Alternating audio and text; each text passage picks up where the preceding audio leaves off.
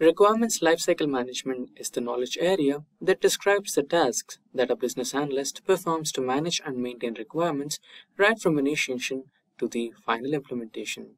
The process includes monitoring, planning, analyzing, managing, and communicating organizational requirements. So, it's clear that managing the lifecycle requirements can have a deciding impact on the outcome of the project. Managing requirements lifecycle requires a business analyst to manage and maintain requirements while identifying relationships with designs, assessing changes, and helping each consensus on those changes. Welcome to Simplilearn. Today, we will discuss Requirements Lifecycle Management tutorial, your gateway to mastering the art of orchestrating, optimizing, and breathing life into critical heartbeat of any project requirements. That said, if these are the type of videos you'd like to watch, then hit that subscribe button and the bell to get notified. And if you are a professional with minimum 1 year of experience, and an aspiring business analyst looking for online training and certifications from the prestigious universities and in collaboration with leading experts, then search no more. Simplilearn's postgraduate program in business analysis from Purdue University in collaboration with Amazon, Google, and Microsoft should be your right choice. For more details, we will get started by understanding what exactly is Requirements Lifecycle Management, and followed by that we will go through the different stages of Requirement Lifecycle Management. And then we will understand each and every stage in a bit more detail. Start off by understanding trace requirements, then maintain requirements, followed by that prioritize requirements, and next assess requirements changes, and lastly approve requirements. I hope I made myself clear with the agenda. Now let's get started with the first topic. What is Requirements Lifecycle Management? The answer for this question is the process of monitoring, planning, analyzing, managing, and communicating organizational requirements is called Requirements Lifecycle Management. It's clear that managing the lifecycle of requirements can have a deciding impact on the outcome of the project. Managing requirements lifecycle requires a business analyst to manage and maintain requirements while identifying relationships with designs, assessing changes, and helping reach consensus on those changes. Now, let's proceed with the stages of Requirements Lifecycle Management.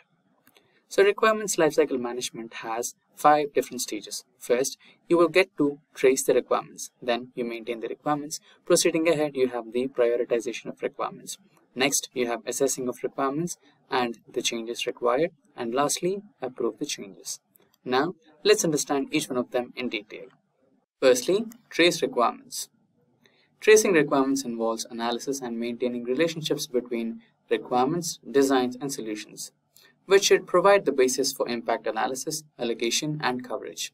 The life cycle of every requirement needs to be identified and recorded in a way that ensures backward and forward traceability. Through traceability, the business analyst can ensure that the solution is aligned to the requirement and manage the scope, timeline, risks, and potential costs. It's also helpful for discovering requirement inconsistencies and flaws and provide a better understanding of the change. Tracing enables the analyst to assess at any given moment if certain requirements have been addressed or not. The elements of requirements tracing are level of formality, relationships, traceability repository. The main guidelines and tools used for tracing the requirements are domain knowledge, information management approach, legal or regulatory information, and requirements management tools or repositories. The techniques that the business analyst will most likely use are business rules analysis, functional decomposition, process modeling, and scope modeling. With this, let's proceed to the next stage, which is about maintaining requirements. Maintaining requirements is necessary for keeping the requirements and designs accurate and current throughout the cycle. It also enables their reuse if needed. Maintenance of requirements is crucial for preserving their validity through a process, especially since it represents a certain organizational need. To maximize the benefits from maintaining requirements, the business analyst must make sure that the requirements are consistently represented, approved, and reviewed using standard procedures and easy to access to understand. Now, the main elements of requirements maintenance are maintaining requirements, maintaining attributes, reusing requirements. Now, while maintaining requirements, the business analysts commonly use information management approach as a useful guideline or tool.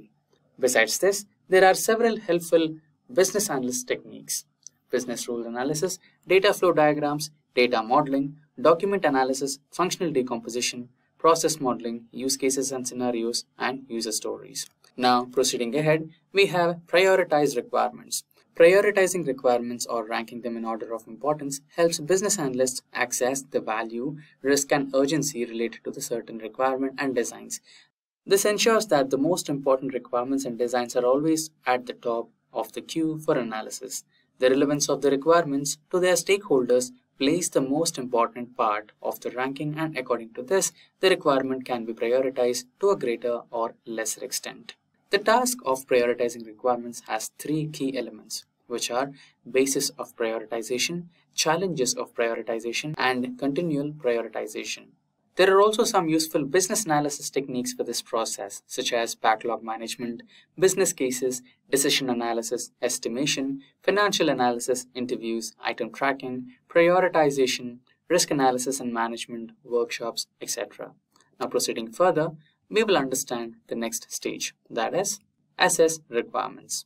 When assessing requirements change, the business analysts evaluate every existing and potential new stakeholder requirement and design so they can make an informed decision whenever an action on those requirements is required. Every change to the requirements and designs has its implications, and analysts assess those changes to estimate the impact of those changes on the project. This task needs to be performed every time a new need arises or the possible solution is proposed. Now, there are three main elements of task of assessing requirements changes are assessment formality, impact analysis, impact resolution.